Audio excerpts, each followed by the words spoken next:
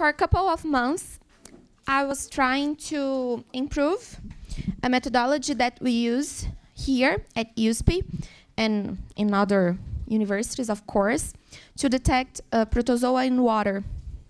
So I will share my results now, and hopefully you like it, because I think we have good news. So this method is based in this manual, method 1623.1 from the US EPA, called Cryptosporidium and Giardia in water by filtration, IMS and FA.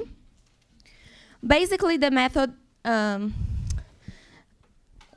recommended a membrane filtration to concentrate the sample, followed by an immunomagnetic separation, and then immunofluorescence. And in the end of the process, if you did everything right, you should be able to see something like this. Here we have Giardia, and here we have Cryptosporidium. However, I mean, this method is easy peasy. It's a fast method, and it's good to develop, and is easy to see. So you don't need a trained eye or nothing like that, but it's quite expensive. And I think one the goals of the project is try to reduce costs, not only in the field, but also in the laboratory and the universities, because the methods need to be reproduced in many places as can be. And if it's an expensive method, maybe some universities or some researchers can do it. So we need to improve, and we need to try to reduce cost. And telling about costs, we use kits for IMS, immunomagnetic separation, and for immunofluorescence. And both kits are enough to 50 reactions, only 50 reactions. And here I have the costs. The Dynabeads kit for IMS costs something about $3,800. And the Medifluor for immunofluorescence is something about almost $1,000. So this is the price for each sample. So in the end, one sample cost $95. This is too much, at least for us here in Brazil, and I think for almost everybody. So the main goal of all this thing here is reduce cost of the detection technique without losing quality. So everything that I did during this couple of months, I did based, again, on the method, the same method. So I followed the same protocol, and I did some changes only to check the results. So I used well water from here, and this is our challenge water with kaolinite and humic acid. So we have 40 of turbidity until 250 for true color. And I inoculate these samples with 700 cysts of Giardia and 700 cysts of Cryptosporidium per liter. And I had 5 samples with Protozoa and 1 sample of negative control, so no Protozoa. And I choose to use these 2 kinds of waters to compare, to see if the kaolinite and humic acid can interfere in the results or not. So again, I did the same thing, membrane filtration protocol, but now I did with warm twin, because we already know that is better. Immunomagnetic separation with Dynabeads, followed by Medifluor and DAPI, the same protocol. So I did 4 tests in the beginning and a 5 test and a last test here. I will explain. So the first test is the standard protocol, 100 microliters of Dynabead and 100 microliters of acid, the standard protocol. The second test, I reduce by half the amount of Dynabeads, so 50 microliters of Dynabead, and I kept the same amount of acid. The third test, I reduce again, so 25 microliters. And in the last test, no dynabeads and no acid. So I got some results here that I will show you. But based on my results, I choose to do one more test. So I choose to duplicate the amount of acid and keep 100 microliters of dynabeads. I will show you why. So here is the US EPA table. And what you need to know here is that the minimum acceptance criteria for Cryptosporidium, for recovery of Cryptosporidium, is 32. And for Giardia is 8. And for Giardia is 8. So which means that we need to find at least 32% of Cryptosporidium and 8% of Giardia in a sample. And here we have my results. So in the first test with, I think I have laser, sorry. Yeah, now I have. So in the first test with 100 microliters of dynabeads and 100 microliters of acid, I got 13.5% of recovery rate for Giardia and almost 9% for Crypto. And followed by, in the second test, I got 56% and 6.4. In the third test, with 25 microliters of beads and 100 microliters of acid, I got almost 20% for Giardia and almost 9% for Crypto.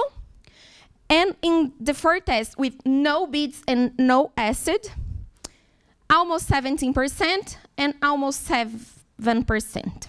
So what I want to show you is that here in the second test, when I use half of beads and the same amount of acid, I got the most recovery rate, the major recovery rate. And here for Giardia. And here, when I double the amount of acid, I got the biggest one for Cryptosporidium. So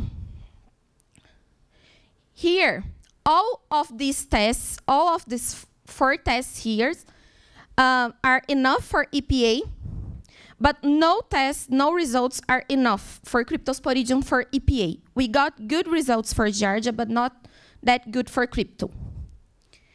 So during my tests, I was wondering why we didn't get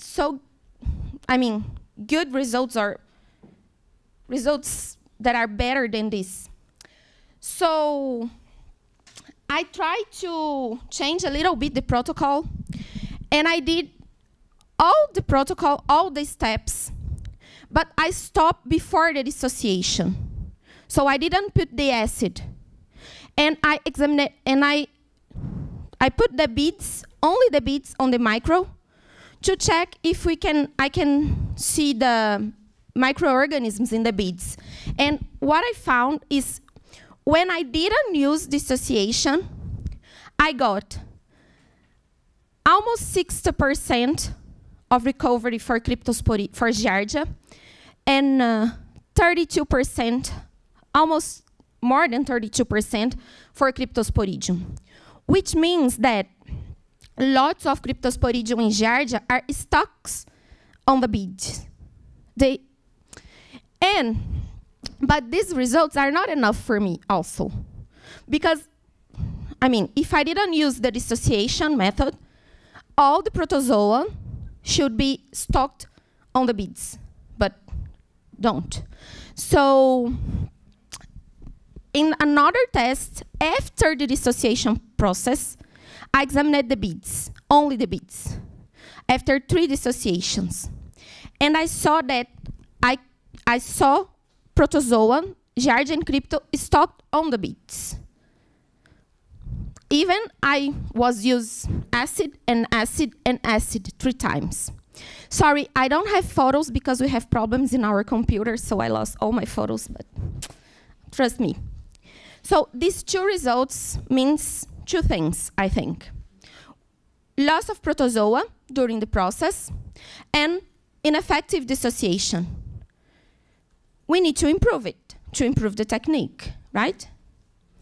So, summarize my results. Almost all tests reached the recovery parameters of USPA for Giardia. None of them reached the recovery parameters for crypto. No difference were observed in the results between challenge water and well water, so the kaolinite and humic acid makes no difference. And here, I think we have good news, because according to the USPA criteria, the best option, the best cost-benefits option is the combination of 25% microliters of Dynabeads and 100 microliters of acid, which means a reduction of 75%. So instead of using 100 microliters of beads, we can use just 25. So if we have a kit for 50, now we have 400, or no, 200. Yeah, sorry. But if you can remember, I will back here. I also got good results without Dynabeads.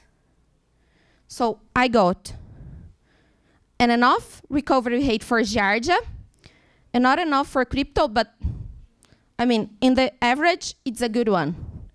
So tests without Dynabeads should be considered, at least for trial runs, not for validation runs, because we need to use AMS. But for trial runs to reduce costs, we can consider doing it without Dynabeads. So our next steps, or my next steps, to try to improve and reduce more costs in this protocol, is try to dissolving the membrane and chemical solvents, because I think we are losing lots of protozoa and during the scrapping membrane procedure. I will do a careful analysis of the protocol. I'll go through step by step to check where we can lose this protozoa and try to improve it. And I will try to compare, at least for trial runs again, not for validation runs, low-cost staining methods that we usually use in a human parasitology laboratory for feces. We have different kinds of staining techniques that are very, very cheap. So I will try to use one of these techniques or two and compare with the immunofluorescence. So if we have almost the same results, maybe we can use it for trial runs and then use immunofluorescence only for validation runs. So this will reduce more costs. Thank you. Questions, please. Any doubts?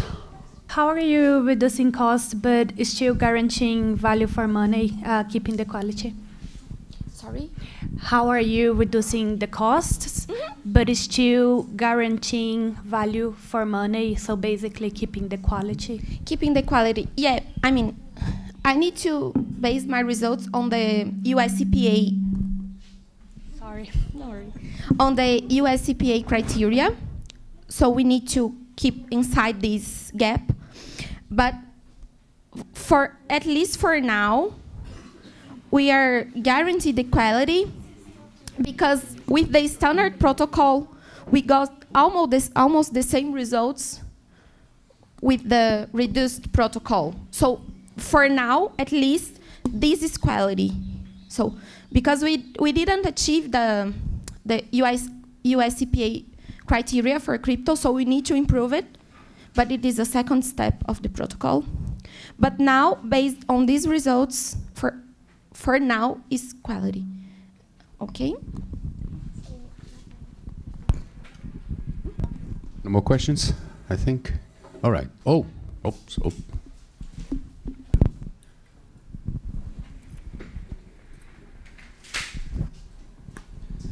Hey, I just wanted to point out that this is a commercial reagent and it's very expensive. And it's not that we need to provide better quality results. We expected these to be good quality results according to US EPA and to the manufacturer. So we're trying to improve the method for our water, which is not perfectly clean. It's a challenge water, so she's trying to use it in a more complicated matrix. So our way to try and make it a better solution is test different protocols. So this is what Natália was trying to do. So she's providing value by making it useful for us in the lab. So if you would like now, I can show you some Giardia and crypto on the micro. So we can go down to another lab, and we have a slide on the micro, and you can see with your eyes. All right, I think there's no more questions. The session, it's over. It's over for now, and then you're going all together to the lab. All right? For me, see you tomorrow. Thank you.